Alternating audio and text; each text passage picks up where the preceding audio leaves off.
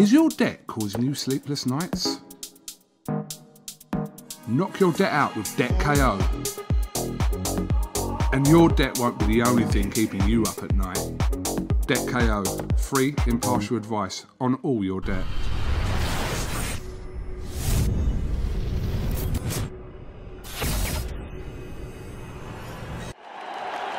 This is something that comes along every now and then in generation, and it's special. This is KUGAN CASSIUS for IFL TV in association with MTK Global. Delighted as always to be joined by the big truck himself, David Price. How are you, mate? I'm good, mate. I'm good. How are you? Why do you look different? Do I? Yeah. Well, in what way? Better. You changed your hair. I've had a bit of a beard today, more something. I don't know. Don't know. Hey, you look good. Just looks a bit different. I look well, do I? You look well. You haven't had any surgery done, have you? No, don't need an hair transplant just yet. Yeah, huge heavyweight week this week. So it's a bit weird if we're not talking to you, David, to be honest with you, about your opinion about what's going to happen this Saturday. But is this going to be routine for Anthony Joshua, or is this potentially a banana skin for him against KUBRAT PULEV? I think PULEV's a lot better an opponent than a lot of people are giving him credit for. You know, if you look at his amateur career, his professional career, he's fought at the top level right the way throughout. Time isn't on his side. You know, he's 39, and his last couple of fights haven't been, should we say, at the highest level. So, you know, he's treaded water while he's been in the mandatory position. But he's a serious operator. I know him quite well. I trained with him before the Olympics, and then I trained with him for a couple of my pro fights. And he's a hard man, and you know he's strong, he's fit, he's durable. You know, and I've saying to someone before, I think it depends what mentality Joshua goes into the fight with. I think his best bet, I mean, obviously, I think he can beat PULEV in a boxing match, but I think he might be best served to just go out and put it on him type of thing and let his shots go and, you know, attack is the best form of defence, because the longer the fight goes on, PULEV is still going to be there if it's a boxing match, and he's going to keep firing away at Joshua's body.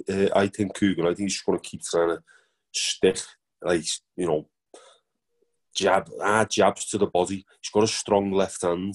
PULEV, if anything, it's as strong as his right hand. You know, if you watch his fights, he's not a big right hand, big backhand puncher. He's very left hand dominant, and I think just stabbing Joshua's belly with the jab for the early doors, he's going to hope that later on he'll start slowing down, and it's a reality that it can happen, because I think in the RUIZ fight, a lot of his body shots, you know, they didn't really get mentioned as much, but they had a big part to play in that loss to RUIZ, I think. So I think Joshua, you know, attack best form of defence, go in, like, because Klitschko done the same with PULEV, because he had to. It brought the beast out of Klitschko. Because at that time, Klitschko was just boxing his ways to wins or beating them into submission later in the fights. But that one, it woke the beast in him, and he had to just go, right, I need to get rid of this fella sharpish, because he is dangerous. And, you know, good stand-up boxer, straight punches, but I think Joshua can get the big success where he's at his best, and I believe Joshua's at his best when he's punching mid-range. The speed and power of his punches mid-range, that's where he can do PULEV, because PULEV can't fight at that range. It's long range, or he'll grab up close and rabbit punch around the back of the head. I think mid-range, you know, Joshua can just get him out of there early, because it could be a long night if you're going into a boxing match.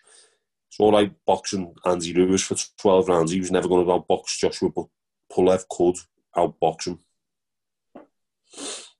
Do you think PULEV's looking at that first fight with Andy Ruiz with a different mentality? Because KUBRAT PULEV was meant to obviously fight Joshua a couple of years ago, before obviously he was out and Takam come in. But do you think he's kind of looking at this off the back of that RUIZ win with a different approach going into the fight?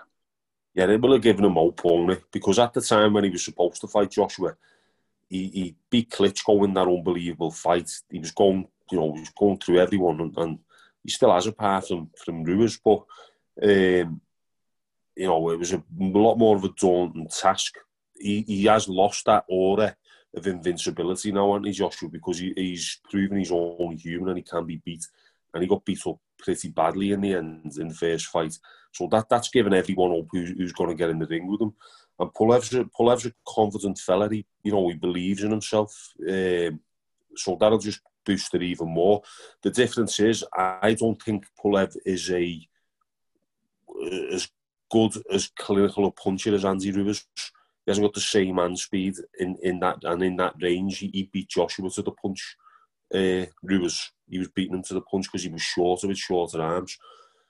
I think Pulev's going to try and make it rough to get the knockout win, as in, like I was saying before, once he's up close, he's going to try and club Anthony Joshua, and I think he's just going to attack that body from early on. And I think, if you think about it, if he's in close trying to club, that's when it could play into Joshua's hands, and he could just let them uppercuts and hooks go, and he's that powerful a puncher.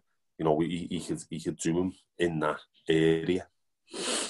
Before the first Andy Ruiz fight, obviously, well, aside from Team Ruiz and a few hopefuls, I don't think anyone kind of predicted what was going to happen. That happened in Madison Square Garden. But I find with the middle fight, the second fight with Andy Ruiz, no one was talking about any opponents for Anthony Joshua. This time round, there's all this talk of Tyson Fury, almost like, not disrespecting, I'm not talking about Joshua, I'm talking about the outside public, talking about the Fury fight as though Pulev isn't there. And it is sometimes a little bit of a concern that fighters go into fights with that big fight kind of in the pipeline and trying to kind of focus on this. No, Joshua will say that he's focused on Pulev, but there is that huge fight with Tyson Fury that is looming for next year.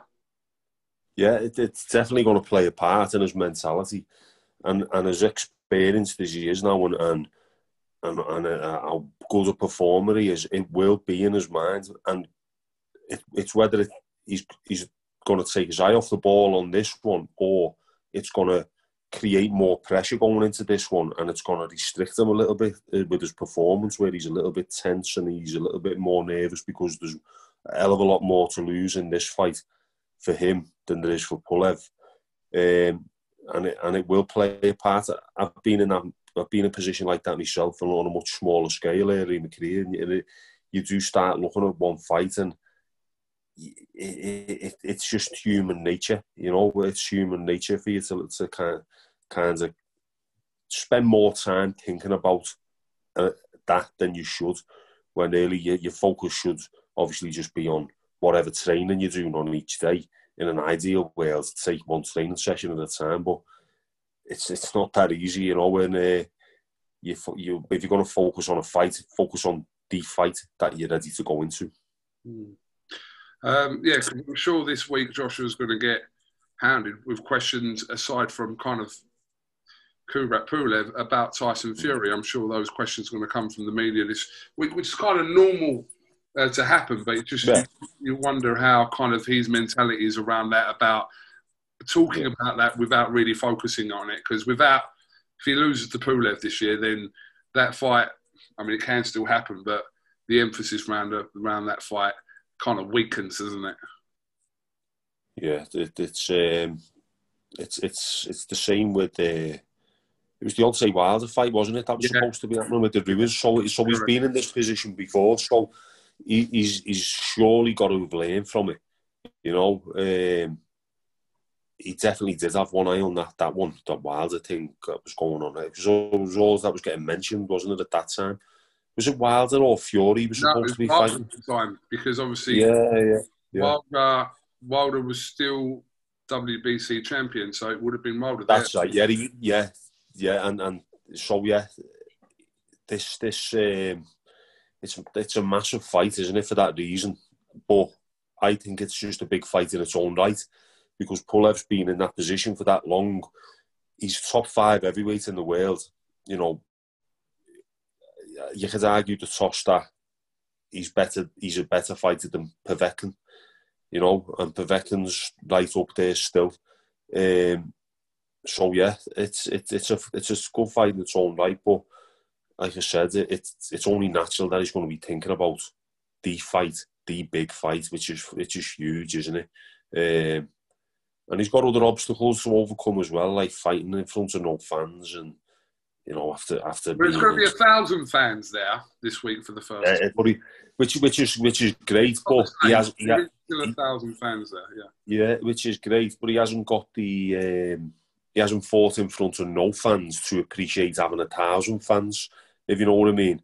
Like Liverpool did the other night. Liverpool like a different team because they had 2,000 fans in there because they've had no one in there. But then the Saudi fight was a low-key job, wasn't it? With not many people there, different type of atmosphere from what he's used to. So it might have served him well to have had that fight in Saudi Arabia against RUIZ. Well, we shall see what happens. David, what's happening with you at the minute? Any updates? No, not really. I've actually been in the gym though for a couple of weeks doing a bit of training, getting myself fit and that, with a view to seeing how the land lies after Christmas, you know.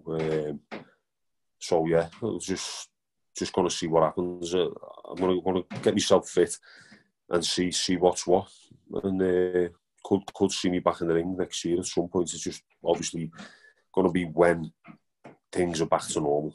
You know, I can't see myself getting on one of these no fan shows. I don't know. I might do. I don't know. We'll see. That's if I go again.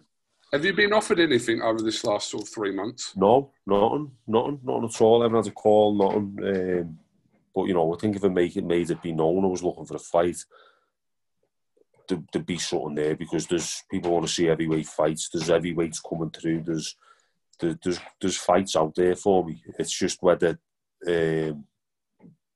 people are willing to put it on a show that has no fans, where, you know, income's restricted, isn't it? The revenue's a bit restricted, so it's all about that. But I'm just going to get myself fit anyway, for my own sake, and then after Christmas, if a call comes, or if I see, you know, if I think, right, I fancy fighting him, I might just drop it in and go from there.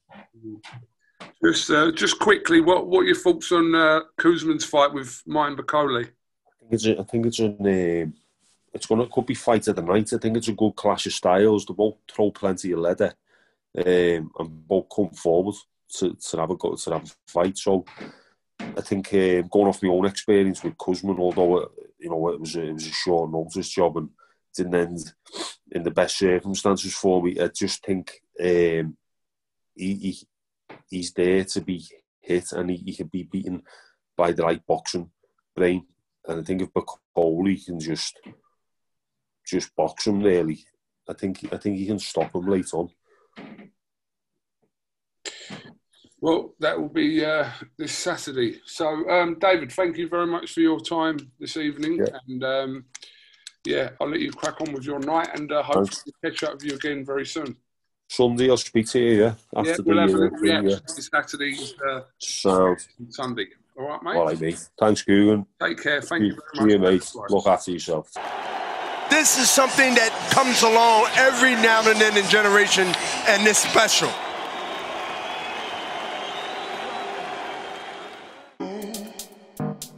Is your debt causing you sleepless nights?